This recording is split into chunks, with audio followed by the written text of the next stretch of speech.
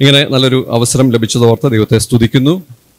നമ്മുടെ അല്പസമയത്തെ ധ്യാന ചിന്തകൾക്കായിട്ട് മർക്കോസിൻ്റെ സുവിശേഷം അതിൻ്റെ 4-ാം അധ്യായം 35 മുതൽ 41 വരെയുള്ള വാക്യങ്ങൾ വായിക്കാം. മർക്കോസിൻ്റെ സുവിശേഷം 4-ാം അധ്യായം 35 മുതൽ 41 വരെയുള്ള വാക്യങ്ങൾ. അന്ന് സന്ധ്യയായപ്പോൾ നാം അക്കരയ്ക്ക് പോക എന്ന് അവൻ അവരോട് പറഞ്ഞു. അവർ പുരുഷാരത്തെ വിട്ടു താൻ പടകിൽ ഇരുന്ന പാടെ അവനെ കൊണ്ടുപോയി. മറ്റു ചെറുപടകുകളും കൂടെ ഉണ്ടായിരുന്നു. അപ്പോൾ വലിയ ചുഴലിക്കാറ്റുണ്ടായി, പടകിൽ തിര തള്ളിക്കയറുകൊണ്ട് അത് മുങ്ങുമാറായി. അവൻ അമരത്ത് തലയണ വെച്ച് ഉറങ്ങുകയായിരുന്നു. അവർ അവനെ ഉണർത്തി, ഗുരു, ഞങ്ങൾ നശിച്ചു പോകുന്നതിൽ നിനക്ക് വിചാരമില്ലയോ എന്ന് പറഞ്ഞു. അവൻ എഴുന്നേറ്റു കാറ്റിനെ ശാസിച്ചു, കടലിനോട് അനങ്ങാതിരിക്കുക, അടങ്ങുക എന്ന് പറഞ്ഞു. കാറ്റ് അമർന്നു, വലിയ ശാന്തതയുണ്ടായി. പിന്നെ അവൻ അവരോട്, നിങ്ങൾ ഇങ്ങനെ ഭീരുക്കളാകുവാൻ എന്ത്? നിങ്ങൾക്കിപ്പോഴും വിശ്വാസമില്ലയോ എന്ന് പറഞ്ഞു. അവർ വളരെ ഭയപ്പെട്ടു. കാറ്റും കടലും കൂടെ ഇവനെ അനുസരിക്കുന്നുവല്ലോ, ഇവൻ ആർ എന്ന് തമ്മിൽ പറഞ്ഞു. യേശുക്രിസ്തു ചെയ്ത അനേക അത്ഭുതങ്ങൾ പുതിയ നിയമത്തിൽ രേഖപ്പെടുത്തിയിട്ടുണ്ട്. യേശുക്രിസ്തു എത്ര അത്ഭുതങ്ങൾ ചെയ്തു എന്ന് ചോദിച്ചാൽ നമുക്ക് അറിയില്ല എത്രമാത്രം അത്ഭുതങ്ങൾ ചെയ്തു എന്ന്. എന്നാൽ എത്ര അത്ഭുതങ്ങൾ രേഖപ്പെടുത്തിയിട്ടുണ്ട് എന്ന് ചോദിച്ചാൽ ഏകദേശം 35ഓളം അത്ഭുത പ്രവൃത്തികൾ, അതിശയ പ്രവൃത്തികൾ പുതിയ നിയമത്തിൻ്റെ താളുകളിൽ രേഖപ്പെടുത്തിയിട്ടുണ്ട്. എന്നാൽ എത്ര അത്ഭുതങ്ങൾ ചെയ്ത് കാണും എന്ന് ചോദിച്ചാൽ നമുക്കൊരു വാക്യമുണ്ട് അതിനൊരു ഉത്തരമായിട്ട്. യോഹന്നാന്റെ സുവിശേഷം 21-ാം അധ്യായം അതിൻ്റെ 25-ാമത്തെ വാക്യം. അവിടെ നാം വായിക്കുന്നത്, യേശു ചെയ്തത് മറ്റു പലതുമുണ്ട്, അത് ഓരോന്നായി എഴുതിയാൽ എഴുതിയ പുസ്തകങ്ങൾ ലോകത്തിൽ തന്നെയും ഒതുങ്ങുകയില്ല എന്ന് ഞാൻ നിരൂപിക്കുന്നു. നോക്കുക, യേശുക്രിസ്തുവിനോട് ചേർന്ന് നടന്ന ശിഷ്യനായ യോഹന്നാൻ പറയുകയാണ്, യേശുക്രിസ്തു ചെയ്തതെല്ലാം കൂടെ രേഖപ്പെടുത്താൻ ശ്രമിച്ചാൽ അത് എഴുതുന്ന പുസ്തകങ്ങൾ കൊണ്ട് ലോകത്തിൽ തന്നെയും ഒതുങ്ങുകയില്ല എന്ന് അദ്ദേഹം പറയുകയാണ്. എന്നാൽ എന്തുകൊണ്ടാണ് ഈ 35 അത്ഭുതങ്ങൾ രേഖപ്പെടുത്തിയത്? 20-ാം അധ്യായത്തിൻ്റെ 31-ാം വാക്യത്തിൽ അതിൻ്റെ ഒരു ഉത്തരം കാണാൻ കഴിയുന്നുണ്ട്. യോഹന്നാന്റെ സുവിശേഷം 20-ാം അധ്യായം 31-ാം വാക്യം. എന്നാൽ യേശു ദൈവപുത്രനായ ക്രിസ്തു എന്ന് നിങ്ങൾ വിശ്വസിക്കേണ്ടതിനും വിശ്വസിച്ചിട്ട് നിങ്ങൾക്ക് അവൻ്റെ നാമത്തിൽ നിങ്ങൾക്ക് ജീവൻ ഉണ്ടാകുവാനും ഇത് എഴുതിയിരിക്കുന്നു. അപ്പോൾ ഈ എഴുതപ്പെട്ട അത്ഭുത പ്രവർത്തികൾ അല്ലെങ്കിൽ യേശുക്രിസ്തുവിൻ്റെ ജീവചരിത്രത്തിന് ഒരു ഉദ്ദേശമുണ്ട്. അത് യേശുക്രിസ്തു ദൈവപുത്രനായ ക്രിസ്തു എന്ന് നിങ്ങൾ വിശ്വസിക്കണം, വിശ്വസിച്ചിട്ട് ജീവൻ ഉണ്ടാകണം. ഇന്ന് ഈ വേദഭാഗത്തേക്ക് വരുമ്പോൾ യേശുക്രിസ്തുവിൻ്റെ ചില ദിവ്യ സ്വഭാവങ്ങൾ നമുക്കിവിടെ കാണുവാനായിട്ട് കഴിയുന്നുണ്ട്. യേശുക്രിസ്തുവിൻ്റെ ജീവിതത്തിൽ നമ്മൾ കാണുന്ന 4 പ്രത്യേകതകൾ മാത്രം ചൂണ്ടിക്കാണിച്ച് ഇരിക്കുവാനായിട്ടാണ് ഞാൻ ആഗ്രഹിക്കുന്നത്. ഇവിടെ ഒന്നാമതായിട്ട് നമ്മൾ വായിക്കുന്ന ഒരു കാര്യം, നമ്മൾ വായിച്ച മർക്കോസിന്റെ സുവിശേഷം 4-ാം അധ്യായം 35-ാം വാക്യത്തിൽ, അന്ന് സന്ധ്യയായപ്പോൾ നാം അക്കരയ്ക്ക് പോകുക എന്ന് അവൻ അവരോട് പറഞ്ഞു. അവർ പുരുഷാരത്തെ വിട്ടു. ഇവിടെ ഒരു പ്രത്യേകത എനിക്ക് കാണുവാനായിട്ട് കഴിഞ്ഞത്, അവൻ പുരുഷാരത്തെ വിട്ടു എന്ന് പറഞ്ഞാൽ ഈ യാത്ര എന്ന് പറയുന്നത് ഒരു പുരുഷാരത്തോട് യേശുക്രിസ്തു സംസാരിച്ചുകൊണ്ടിരിക്കുന്നതിനിടയിൽ ഒരു ബ്രേക്ക് എടുത്തിട്ട് യാത്ര ചെയ്യുകയാണ്. എന്നാൽ അതിൽ എനിക്ക് സന്തോഷം തോന്നിയൊരു കാര്യം, എങ്ങോട്ടാണ് അവർ ഈ യാത്ര ചെയ്യുന്നത്? 5-ാം അധ്യായത്തിൻ്റെ 1-ാം വാക്യത്തിലേക്ക് നമ്മൾ നോക്കിയാൽ അവിടെ കാണാം, ഈ പുരുഷാരത്തെ വിട്ടിട്ട് യേശുക്രിസ്തു എങ്ങോട്ടാണ് പോകുന്നത്. 5-ാം അധ്യായത്തിൻ്റെ 1, 2, 3 വാക്യങ്ങൾ ഇങ്ങനെയാണ്. അവർ കടലിൻ്റെ അക്കരെ ഗദരദേശത്ത് എത്തി. പടകിൽ നിന്ന് ഇറങ്ങിയ ഉടനെ അശുദ്ധാത്മാവുള്ള ഒരു മനുഷ്യൻ കല്ലറയിൽ നിന്ന് വന്ന് അവനെ എതിരേറ്റു. അവൻ്റെ പാർപ്പ് കല്ലറകളിലായിരുന്നു, ആർക്കും അവനെ ചങ്ങല കൊണ്ട് പോലും ബന്ധിച്ചു കൂടായിരുന്നു. നോക്കുക, ഒരു വലിയ പുരുഷാരം യേശുക്രിസ്തു ശുശ്രൂഷ ചെയ്യുന്ന സ്ഥലങ്ങളിലെല്ലാം യേശുക്രിസ്തുവിൻ്റെ പിന്നാലെ കൂടാൻ അനേകം ആളുകളുണ്ട്. നമുക്കറിയാം, യേശുക്രിസ്തുവിൻ്റെ അത്ഭുതങ്ങൾ കാണാൻ കൗതുകമുണ്ട്. യേശുക്രിസ്തു കൊടുക്കുന്ന ഭക്ഷണം അല്ലെങ്കിൽ അത്ഭുതങ്ങളിലൂടെ ആളുകളെ പോഷിപ്പിക്കുന്നത് കാണാൻ, അതിൽ നിന്ന് പങ്കുകാരാകുവാൻ ആളുകൾക്ക് താല്പര്യമുണ്ട്. അതുകൊണ്ട് യേശുക്രിസ്തു എവിടെ ശുശ്രൂഷകൾ ചെയ്താലും അവിടെയെല്ലാം ധാരാളം ആളുകൾ കൂടുന്നത് കാണുവാനായിട്ട് കഴിയുന്നുണ്ട്. എന്നാൽ ഇവിടെ ആ വലിയൊരു പുരുഷാരത്തോട് യേശുക്രിസ്തു സംസാരിച്ചുകൊണ്ടിരിക്കുകയാണ്. പുരുഷാരം അവിടെയുണ്ട്. എന്നാൽ അവർ പുരുഷാരത്തെ വിട്ടിട്ട് നാം അക്കരയ്ക്ക് പോകുക എന്ന് അവൻ അവരോട് പറഞ്ഞു. എന്ന് പറഞ്ഞാൽ ശിഷ്യന്മാരോട് പറയുകയാണ്, നമുക്ക് ഇവിടത്തെ ശുശ്രൂഷ അവസാനിപ്പിച്ചിട്ട് നമുക്ക് വേറൊരു സ്ഥലം വരെ പോകാനുണ്ട്. എവിടേക്കാണ് അവൻ പോയത്? 5-ാം അധ്യായത്തിൽ നമ്മൾ കാണുന്നത്, ഒരു മനുഷ്യൻ, അശുദ്ധാത്മാവുള്ള ഒരു മനുഷ്യൻ കല്ലറകളിൽ നിന്ന് വന്ന് അവനെ എതിരേറ്റു. എനിക്ക് വളരെ ധൈര്യം തോന്നിയ, അതിശയം തോന്നിയ ഒരു വാക്യമാണ്. പുരുഷാരത്തെ വിട്ട് ഒരു രാത്രിയിൽ പടകിൽ യാത്ര ചെയ്ത് അക്കരയിലെത്തിയത് ഒറ്റ ഒരു മനുഷ്യനെ തേടിയാണ്. യേശുക്രിസ്തുവിന്റെ ജീവിതത്തിലെ യേശുക്രിസ്തുവിന്റെ ഒരു പ്രത്യേകത ഇവിടെ എനിക്ക് കാണുവാനായിട്ട് കഴിഞ്ഞത്, വ്യക്തികൾക്ക് പ്രാധാന്യം നൽകുന്ന കർത്താവാണ് നമ്മുടെ കർത്താവ്.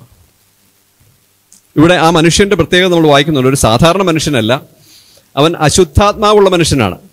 മാത്രമല്ല, സമൂഹം വെറുത്ത ഒരു മനുഷ്യനാണ്, കുടുംബം തള്ളിയ ഒരു മനുഷ്യനാണ്. സമൂഹത്തിൽ ജീവിക്കുവാൻ കഴിയാത്തത് കൊണ്ട് അവൻ കല്ലറയിൽ പോയി ജീവിക്കുകയാണ്. 4-ാം വാക്യത്തിൽ നമ്മൾ വായിക്കുന്നത്, അവനെ ചങ്ങല കൊണ്ട് ബന്ധിച്ചിരിക്കുകയാണ്. എന്നിട്ട് അവൻ അത് വലിച്ചു പൊട്ടിച്ച് ആർക്കും അവനെ അടക്കുവാൻ കഴിയാത്ത നിലയിൽ വളരെ സമൂഹത്തിന് ഭീതി ജനിപ്പിക്കുന്ന ഒരു മനുഷ്യൻ. ഈ മനുഷ്യനെ തേടി യേശുക്രിസ്തു പുരുഷാരത്തെ വിട്ടിട്ട് നാം അക്കരയ്ക്ക് പോകാം എന്ന് പറഞ്ഞ് ഒരു രാത്രി മുഴുവൻ യാത്ര ചെയ്ത് അക്കരയിലെത്തുകയാണ്.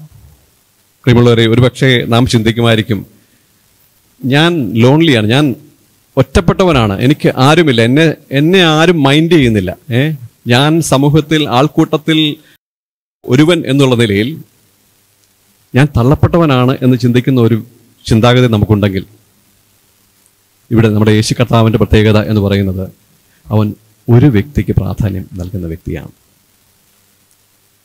നമ്മൾ ആരായിക്കൊള്ളട്ടെ, നമ്മുടെ ജീവിതത്തിൻ്റെ പ്രശ്നം എന്തായിക്കൊള്ളട്ടെ, നമ്മുടെ ജീവിതത്തെ വലയ്ക്കുന്ന പ്രയാസങ്ങൾ എന്തുമായിക്കൊള്ളട്ടെ, യേശുക്രിസ്തു നമുക്ക് വേണ്ടി ജീവിക്കുന്നു. നമ്മുടെ കാര്യങ്ങൾ കാണുകയും നമ്മുടെ അടുത്തേക്ക് വരുവാൻ ആഗ്രഹിക്കുകയും ചെയ്യുന്ന നമ്മുടെ കർത്താവായ യേശുക്രിസ്തു. ഇവിടെ നാം കാണുന്നുണ്ട്, ഈ ഭൂതഗ്രസ്തനായ മനുഷ്യനെ സൗഖ്യമാക്കിയിട്ട് മറ്റൊരു ശുശ്രൂഷയും ചെയ്യുന്നില്ല, വീണ്ടും തിരികെ മടങ്ങിപ്പോവുകയാണ്.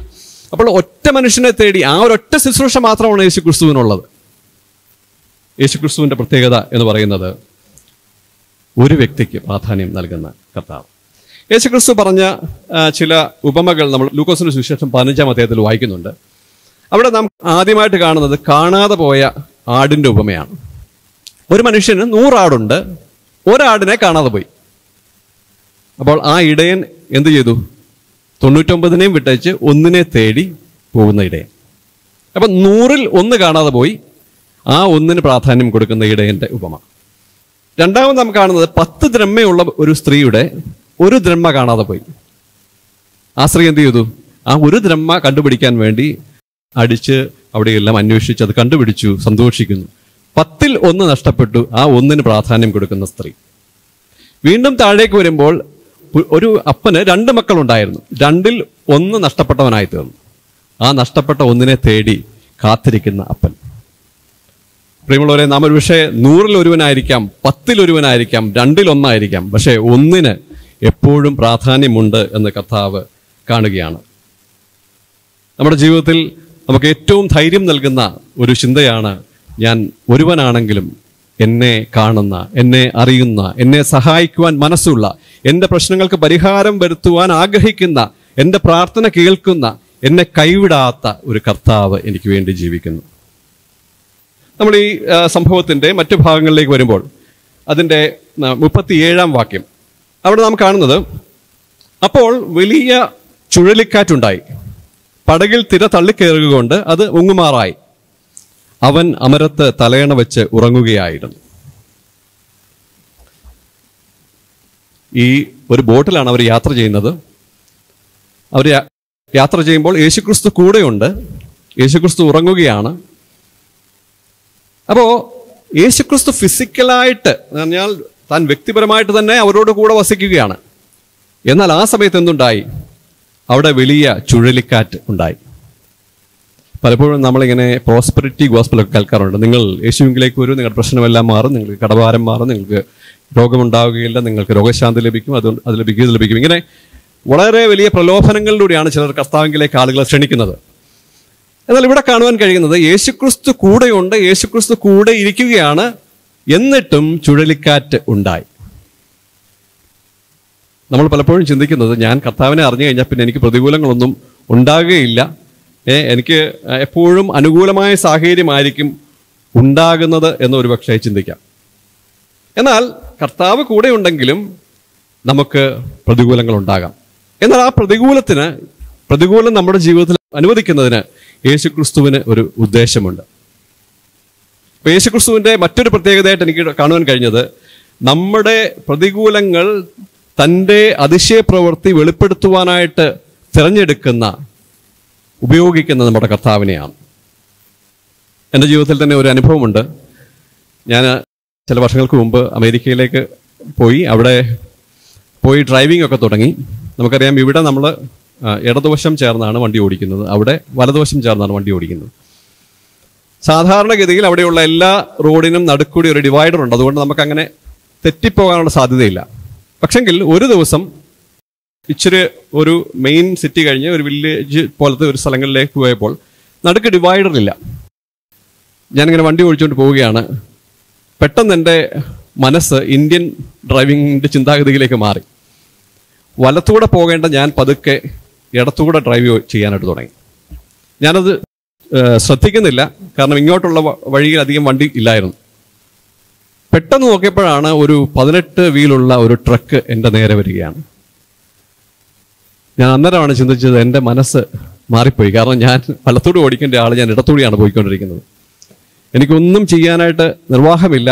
ഇനി എനിക്ക് വലത്തോട്ട് പോകണമെങ്കിൽ 2 വരികളുണ്ട്. അത് ഞാൻ ഏറ്റവും ഇടത്താണ് നിൽക്കുന്നത്. ഇപ്പുറത്ത് വന്ന് അങ്ങോട്ട് വരണം. അപ്പം ആ വഴിയിൽ കൂടെ വേറെ വണ്ടിയുണ്ട്. അപ്പോൾ എനിക്ക് പെട്ടെന്ന് ഈ ട്രക്ക് വരുന്ന സമയം കൊണ്ട് തിരിച്ച് കയറാനായിട്ട് കഴിയുകയില്ല. ഞങ്ങളെല്ലാവരും വണ്ടിയിലുണ്ട്. നമുക്കറിയാം, ഒരു കാറിനിട്ട് ഒരു 18 വീലർ ട്രക്ക് ഇടിച്ചു കഴിഞ്ഞാൽ ബാക്കി എന്ത് സംഭവിക്കും? ആരും പൊടി പോലും കാണുകയില്ല. അപ്പം മരണത്തെ മുഖാമുഖം കാണുന്ന ഒരു സമയം. പക്ഷെ എനിക്ക് ആ സമയത്ത് പതറാതെ കാര്യങ്ങളെ മാനേജ് ചെയ്യാനുള്ളൊരു ബുദ്ധി ദൈവം എനിക്ക് തന്നു. നോക്കിയപ്പോൾ സാധാരണ എല്ലാ വഴിയുടെയും സൈഡ് ഇങ്ങനെ കെട്ടിയിരിക്കും. നമുക്ക് അതുവഴി കയറാൻ പറ്റത്തില്ല, കാരണം അങ്ങനെയാണ് ആ റോഡിൻ്റെ നിർമ്മാണം. എന്നാൽ കൃത്യസമയം ട്രക്ക് എൻ്റെ തൊട്ട് മുമ്പിൽ വരുന്നു. ഞാൻ നേരെ ചെല്ലുന്നു. കൃത്യസമയം ആ ഭാഗത്ത് മാത്രം ഒരു ഓപ്പണിങ്. ഞാൻ വളരെ വേഗം ഇടത്തോട്ട് വെട്ടിച്ച് അകത്തേക്ക് കയറ്റി. ട്രക്കുകാരനും പേടിച്ചു പോയി. അദ്ദേഹം ഇച്ചിരി വെട്ടിത്തിരിഞ്ഞ് അതുവഴി പോയി. അതിശയകരമായിട്ടൊരു വിടുതലായിരുന്നു.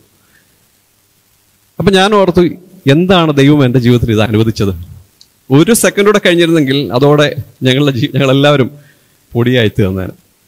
എന്നാൽ ദൈവം ആ സാഹചര്യത്തിലൂടെ കിടത്തി അതിശയകരമായ വിടുതൽ തന്നു. ആ അതിശയകരമായ വിടുതൽ അനുഭവിക്കുമ്പോഴാണ് നമ്മളെ കെയർ ചെയ്യുന്ന, നമ്മുടെ വഴിയിൽ നമ്മളെ സഹായിക്കുന്ന, തക്ക സമയത്ത് രക്ഷിക്കുന്ന ഒരു ദൈവം നമ്മളോട് കൂടി ഉണ്ട് എന്നുള്ള വലിയ ചിന്ത നമുക്ക് ധൈര്യം നൽകുന്നു. ഒരുപക്ഷെങ്കിൽ എല്ലാ ദിവസവും നമ്മൾ പോകുന്ന വഴിയിൽ ഇതുപോലുള്ള അപകട സാധ്യതകൾ ഉണ്ടാവാം. ദൈവം നമ്മളെ രക്ഷിക്കുന്നുണ്ട്, പക്ഷെ നമ്മൾ അറിയുന്നില്ല. നമ്മൾ പോകുന്നു, തിരിച്ചു വരുന്നു, പിറ്റേ ദിവസവും പോകുന്നു, തിരിച്ചു വരുന്നു. എന്നാൽ ഇങ്ങനെ ഒരു അപകടത്തിൽ നിന്ന് രക്ഷപ്പെടുമ്പോഴാണ് ദൈവം കരുതുന്നു എന്നുള്ള വലിയ അനുഭവം നമുക്കുണ്ടാകുന്നത്. പ്രിയമുള്ളവരെ, ഇവിടെ യേശുക്രിസ്തു ദൈവമാണ്. യേശുക്രിസ്തുവിന് ഈ തിരമാല അടിക്കാതെ അല്ലെങ്കിൽ പടകിൽ ചുഴലിക്കാറ്റ് അടിക്കാതെയൊക്കെ സൂക്ഷിക്കാനുള്ള കഴിവുണ്ട്. എന്നാൽ യേശുക്രിസ്തു അനുവദിക്കുകയാണ്. അതിൻ്റെ പിന്നിൽ യേശുക്രിസ്തുവിന് വലിയ ഉദ്ദേശമുണ്ട്. കഷ്ടതയുടെ നടുവിൽ കൈവിടാത്ത ഒരു കർത്താവ് ഉണ്ട് എന്നുള്ളത് നമുക്ക് അവിടുന്ന് മനസ്സിലാക്കുവാനായിട്ട് കഴിയും. വീണ്ടും 40-ാം വാക്യത്തിലേക്ക് വരുമ്പോൾ അവിടെ യേശുക്രിസ്തുവിൻ്റെ മറ്റൊരു പ്രത്യേകത കാണുവാനായിട്ട് കഴിയും. ഇതിൻ്റെ ഇടയിൽ നമുക്കറിയാം, ഇവർ പേടിച്ചു, ഭയപ്പെട്ടു. അവർ ഓർത്ത് ഇപ്പോൾ മരിക്കുവാനായിട്ട് പോവുകയാണ്, വലിയ തിര തള്ളിക്കേറി ബോട്ട് മുങ്ങുവാനായിട്ട് പോവുകയാണ്, ഞങ്ങളുടെ ജീവിതം ഇതോടെ തീർന്നു എന്നൊക്കെ അവർ വിചാരിച്ചു. അപ്പോൾ അവർ വേഗത്തിൽ യേശുക്രിസ്തുവിനെ വിളിക്കുകയാണ്. ഗുരു, ഞങ്ങൾ നശിച്ചു പോകുന്നതിൽ നിനക്ക് വിചാരമില്ലയോ എന്ന് പറഞ്ഞു. യേശുക്രിസ്തു എഴുന്നേറ്റു, കാറ്റിനെ അമർത്തി ശാന്തമാക്കി. അത് വലിയൊരു അത്ഭുതമാണല്ലേ? യേശുക്രിസ്തുവിന് കഴിയും. യേശുക്രിസ്തു സർവശക്തനായ ദൈവമാണ്. നമ്മളെ ഈ പ്രശ്നത്തിലൂടെ കടത്തി വിട്ടാലും ആ പ്രശ്നത്തെ പരിഹരിക്കുവാൻ കഴിയുന്ന കർത്താവാണ്. ഇവിടെ യേശുക്രിസ്തു ഒരു വാക്ക് മാത്രമേ പറഞ്ഞുള്ളൂ. അത്രയും വലിയ പ്രശ്നങ്ങളും പ്രതികൂലങ്ങളും വരുമ്പോൾ അടങ്ങുക, അനങ്ങാതിരിക്കുക എന്നുള്ള കാര്യം പറഞ്ഞപ്പോൾ വലിയ കാറ്റും കടലും എല്ലാം ഒരു സെക്കൻഡിൽ തന്നെ ശാന്തമാവുകയാണ്. എന്നാൽ അതിനുശേഷം യേശുക്രിസ്തു പറയുന്ന ഒരു വാക്കുണ്ട്. അതാണ് കർത്താവിൻ്റെ ഒരു സ്വഭാവമായിട്ട് എനിക്ക് മനസ്സിലാക്കുവാനായിട്ട് കഴിഞ്ഞത്. 40-ാമത്തെ വാക്യം. പിന്നെ അവൻ അവരോട്, നിങ്ങൾ ഇങ്ങനെ ഭീരുക്കളാകുവാൻ എന്ത്? നിങ്ങൾക്കിപ്പോഴും വിശ്വാസമില്ലയോ എന്ന് ചോദിച്ചു. ഞാൻ ആദ്യം ചോദിച്ചു, അതെന്താ ചോദ്യം അല്ലേ?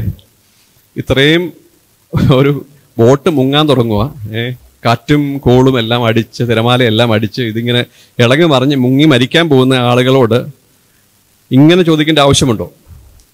നിങ്ങൾ ഭീരുക്കളാകുവാൻ എന്ത്? നിങ്ങൾ എന്തിനാ പേടിച്ച്? നിങ്ങൾക്ക് ഇപ്പോഴും വിശ്വാസമില്ലയോ? അപ്പോൾ ആ ചോദ്യത്തെപ്പറ്റി ഞാനിങ്ങനെ ഒന്ന് ചിന്തിക്കുവാനായിട്ട് തുടങ്ങി. കാരണം കൊടുങ്കാറ്റിൽ ഭയം സ്വാഭാവികമാണ്. നമുക്ക് ആകുല ചിന്ത ഉണ്ടാകാം, ഭയമുണ്ടാകാം, ഇതെല്ലാം സ്വാഭാവികമായിട്ട് മനുഷ്യരുണ്ടാവുന്ന കാര്യമാണ്. എന്നാൽ യേശുക്രിസ്തു ആ ചോദിച്ച ചോദ്യത്തിൽ നിന്നൊരു കാര്യം മനസ്സിലാക്കുവാനായിട്ട് കഴിഞ്ഞത്, യേശുക്രിസ്തു കൂടെ ഉണ്ടായിട്ടും എന്തുകൊണ്ട് നിങ്ങൾ ഭയപ്പെട്ടു? അതാണ് യേശുക്രിസ്തുവിൻ്റെ ചോദ്യം. എന്ന് പറഞ്ഞാൽ, നിങ്ങൾ സാധാരണഗതിയിൽ എല്ലാ മനുഷ്യരും ഒരു വലിയ പ്രശ്നത്തിൽ പെട്ട് കഴിഞ്ഞാൽ ഭയപ്പെടും. എന്നാൽ യേശുക്രിസ്തു കൂടെ ഉണ്ടായിട്ടും നിങ്ങൾ എന്ത് ഭയപ്പെട്ടു? ഞാൻ കൂടെ ഉണ്ടായിട്ടും നിങ്ങൾ എന്തിന് ഭയപ്പെട്ടു എന്നുള്ളതാണ് ചോദ്യം. അപ്പോൾ കർത്താവ് ഇവിടെ ഒരു വഴക്ക് പറയുന്ന രീതിയിൽ, ഒരു ശാസിക്കുന്ന രീതിയിലാണ് പറയുന്നത്, നിങ്ങൾ ഭീരുക്കളാകുവാൻ എന്ത്? നിങ്ങൾക്ക് ഇപ്പോഴും വിശ്വാസമില്ലയോ എന്ന് ചോദിച്ചു. യേശുക്രിസ്തുവിൻ്റെ ജീവിതത്തിലെ മൂന്നാമത്തെ ഒരു പ്രത്യേകതയാണ് എനിക്കവിടെ കാണുവാനായിട്ട് കഴിഞ്ഞത്. നമ്മുടെ അവിശ്വാസത്തെ ഇഷ്ടപ്പെടാത്തവനാണ് കർത്താവ്. യേശുക്രിസ്തു കൂടെയുണ്ട്, യേശുക്രിസ്തുവിൽ വിശ്വസിച്ചു, ദൈവമാണ് എന്നെ നയിക്കുന്നത്, ഇതെല്ലാം അറിയാമെങ്കിലും ഒരു പ്രശ്നത്തിൻ്റെ നടുവിൽ നമ്മൾ ഭയപ്പെടുക, അല്ലെങ്കിൽ നമുക്ക് സംശയമുണ്ടാവുക, നമ്മൾ വിശ്വാസമില്ലാത്തവരായി തീരുക, ഇതെല്ലാം കർത്താവിൻ്റെ മനസ്സിനെ വിഷമിപ്പിക്കുന്നു എന്നുള്ളതാണ് നമുക്ക് കാണുവാനായിട്ട് കഴിയുന്നത്.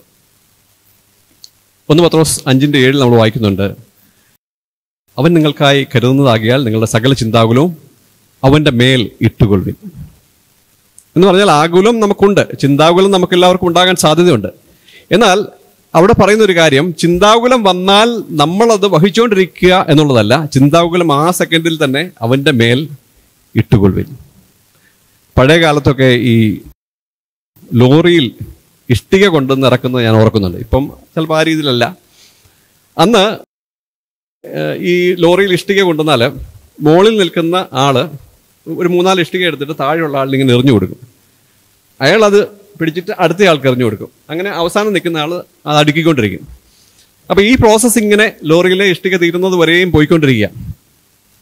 അപ്പോൾ ഈ മുകളിൽ നിന്നിട്ട് ഇഷ്ടിക താഴെ നിൽക്കുന്ന ആൾ പിടിച്ചിട്ട് അയാൾ വിചാരിക്കുക 2 മിനിറ്റ് നിൽക്കാമെന്ന് വിചാരിച്ചാൽ അടുത്ത ഇഷ്ടിക വരും, പിന്നെ അടുത്ത ഇഷ്ടിക വരും. അപ്പോൾ ഈ ഭാരം ഇയാൾക്ക് താങ്ങാനായിട്ട് കഴിയുകയില്ല. എന്നാൽ വരുന്ന ഭാരം അന്നേരെ അടുത്ത ആളിലേക്ക് ഇട്ട് കഴിഞ്ഞാൽ അയാൾ ഫ്രീ, അടുത്ത ഇഷ്ടിക വന്നു, അടുത്ത ആൾക്ക് എറിഞ്ഞു.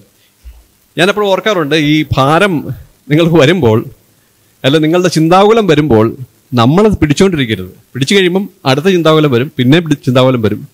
അത് നമ്മളെ വേദനിപ്പിക്കും, വിഷമിപ്പിക്കും, ഡിപ്രഷൻ ഉണ്ടാകും, തളർന്നു പോകും, കരച്ചിലുണ്ടാകും, ഇങ്ങനെയുള്ള വലിയ പ്രശ്നങ്ങൾ നമുക്കുണ്ടാകാൻ സാധ്യതയുണ്ട്. എന്നാൽ എപ്പോൾ ചിന്താകുലം വന്നാലും ഇത് വഹിക്കുവാനും പരിഹരിക്കുവാനും കഴിയുന്ന കർത്താവിൻ്റെ തോളിലേക്ക് അങ്ങ് ഇട്ടുകൊടുക്കുക. അപ്പോൾ നമുക്ക് എപ്പോഴും സന്തോഷിക്കുവാനായിട്ട് കഴിയും. നമ്മൾ ഫിലിപ്പിയ ലേഖനത്തിൽ വായിക്കുന്നുണ്ട്, എപ്പോഴും സന്തോഷിപ്പിൻ. അത് സാധ്യമാണോ? സാധാരണ സാധ്യമല്ല. എന്നാൽ ചിന്താകുലങ്ങൾ കർത്താവിൻ്റെ മേൽ ഇട്ടുകൊടുക്കുന്ന ഒരു വ്യക്തിയെ സംബന്ധിച്ചിടത്തോളം എപ്പോഴും സന്തോഷിക്കുവാനായിട്ട് കഴിയും. അതിനൊരു മറുവശമുണ്ട്.